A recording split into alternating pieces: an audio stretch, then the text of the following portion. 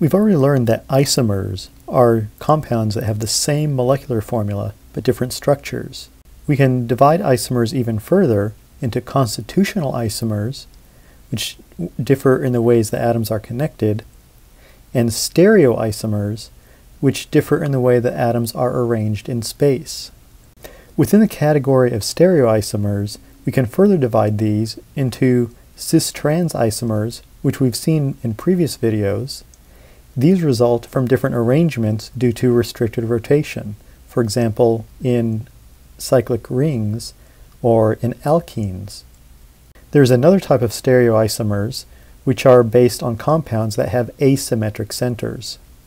Within these molecules that have asymmetric centers, we can further differentiate isomers into enantiomers, which result from different arrangement due to the presence of an asymmetric center and result in non-superimposable mirror images, and a second class known as diastereomers, which result from different arrangements due to an asymmetric center, but they are non-identical, non-mirror images.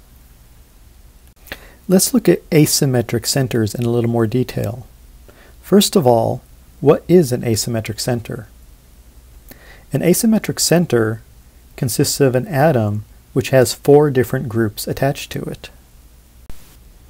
Each of these molecules has an asymmetric center. In the first molecule, the carbon in the middle is bonded to 4 different groups: a hydrogen, a chlorine, a bromine, and a fluorine.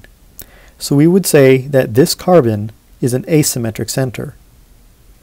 In the second molecule, the carbon in the middle is also bonded to 4 different groups: a hydrogen, a methyl group, an ethyl group, and a bromine. So this second carbon in the middle is also an asymmetric center. Let's look at a few molecules that do not have asymmetric centers. In this first one, the carbon has a hydrogen, a bromine, 1 methyl group, and a second methyl group.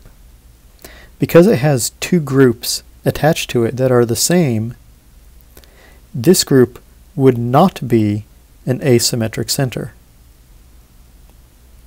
What about this second molecule? This carbon has a hydroxyl group, a methyl group, a hydrogen, and a second hydrogen. Again, because this carbon has 2 groups that are the same, this would not be an asymmetric center. We've already learned that if a molecule has an asymmetric center, that it can lead to enantiomers or diastereomers. But why else is it important to be able to identify asymmetric centers in molecules? From a chemical standpoint, if a molecule has an asymmetric center, it introduces something called chirality to the molecule. Chiral objects are non-superimposable mirror images, or essentially enantiomers. The word chiral comes from the Greek word chir for hand. So in other words, chiral objects are things that can have left or right-handed versions of them, such as your hands. You have a left hand and a right hand. Achiral objects are systems or objects that are superimposable mirror images.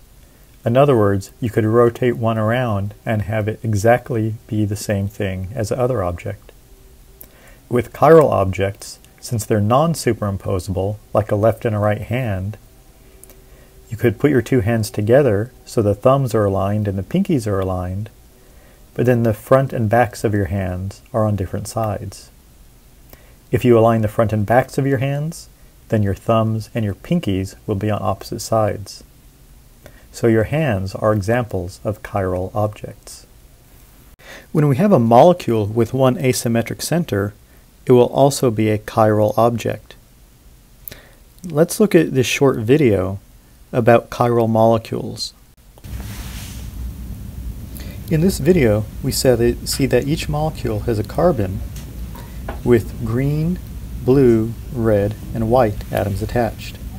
So are these molecules the same?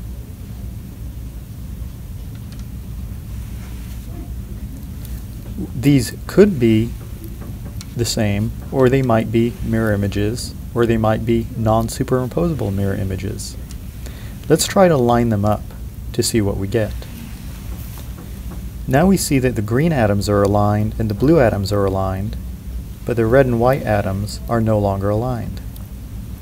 Maybe if we turned it a different way, we could get everything to line up.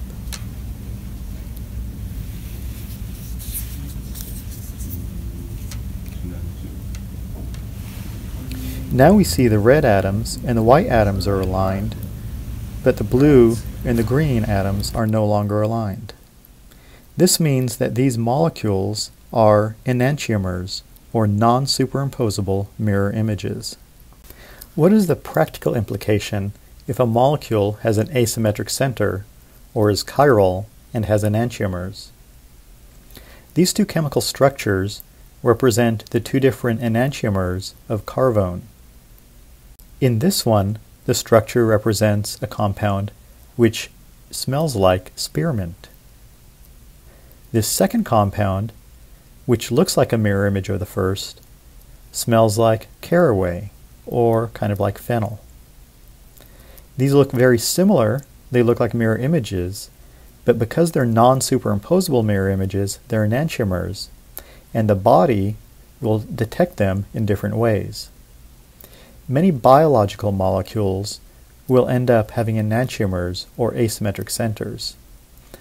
Amino acids will have asymmetric centers, and many carbohydrates will also have asymmetric centers. Biological systems will process enantiomers very differently.